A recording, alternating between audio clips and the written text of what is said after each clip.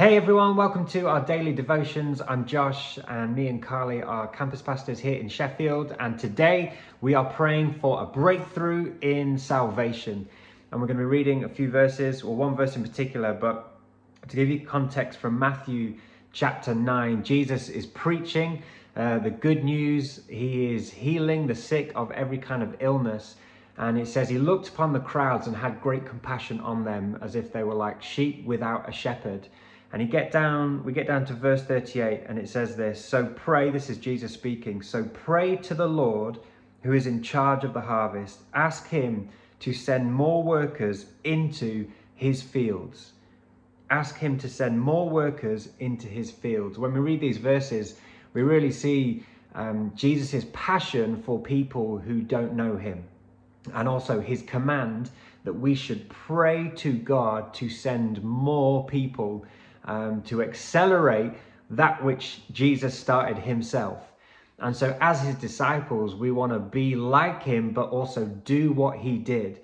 And so I want us to pray for three things. Firstly, that God would send his church, that God would send us, that we'd live with a fresh passion for those that don't know him. We would live with a greater revelation that we are sent. Wherever we are there because God has sent us there, that we live with the revelation that we have been commissioned and sent to make disciples on our streets, in our homes, in our workplaces, wherever we go, every day, everywhere, every person that we come across and meet, we carry a message of hope and salvation and joy and eternity that we have been commissioned and sent to share. And so may God send his church. And like the church, as it started in Acts, and it says that people were being added to the church daily, may we see in 2023 people coming to know him every day.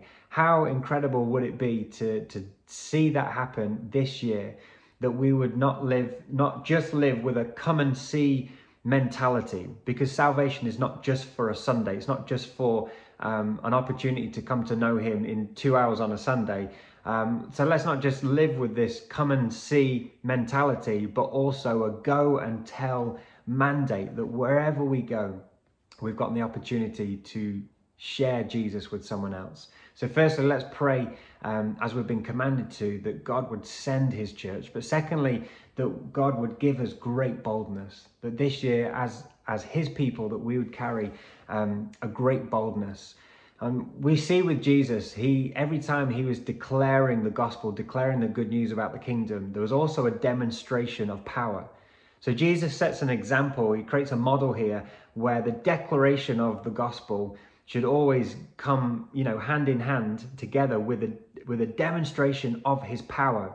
So as his disciples, we want to do what he does, and so we want to have the boldness. So let's pray for boldness to share and to bring into conversation what we believe, but also to move in his power, to be naturally supernatural at the school gates, on the bus, in the university, on the office lunch break, to move in his power, to be aware of the Holy Spirit, what he's speaking, and to use the spiritual gifts that every single one of us have access to, words of knowledge, gifts of healings and miracles, that we'd see demonstrations of his power. May 2023 be filled, every Sunday be filled with the stories of what's been happening Monday to Saturday, as we've had the boldness as Audacious Church to be audacious and to declare, but also to demonstrate God's power. And thirdly, so we want to pray for that God would send his church, that he would give us great power, but thirdly, great compassion. Jesus had great compassion. We've just read that. It's in the verses. Jesus had great compassion. Now compassion is more than an emotion. It's more than a feeling. Compassion is being compelled to action. It's being driven by love. It's being moved by love, that because of great compassion, I've just got to do something. And we want to pray. May we pray that God breaks our hearts, that he softens our hearts for his people, for those that do not know him.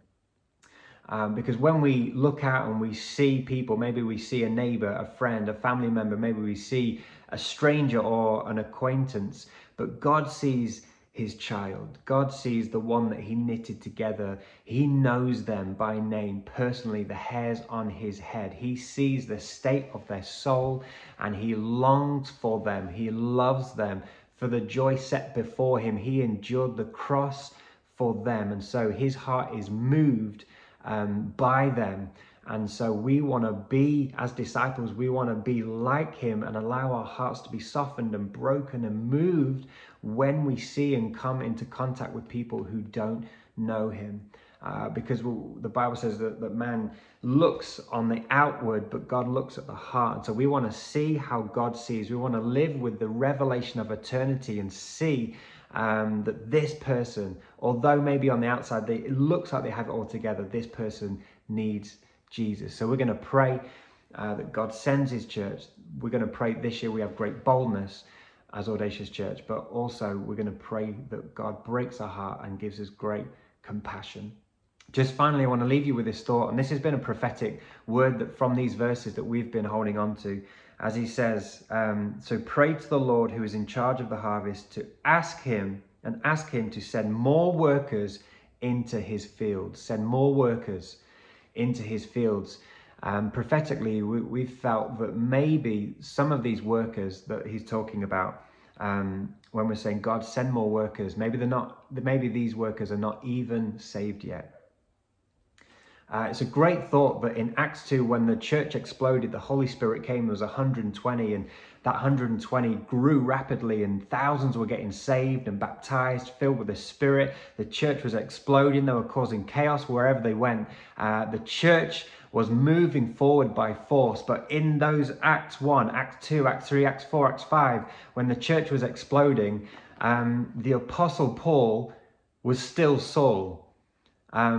Paul wasn't even saved at that moment, called Saul, a religious leader that was trying to do everything he could to stop the church.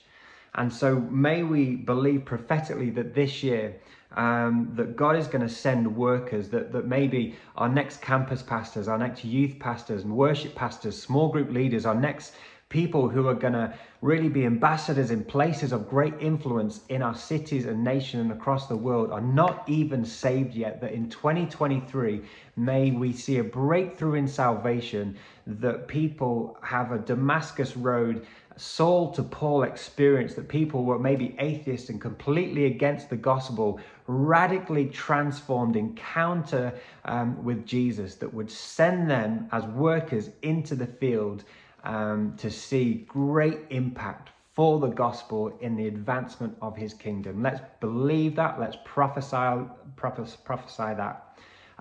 Finally, I read in a book once this quote, and I'll finish with this, that much can be done after we've prayed, but very little can be done before we've prayed. So Audacious Church, let's pray for a breakthrough in salvation. Much love. We'll see you soon. Goodbye.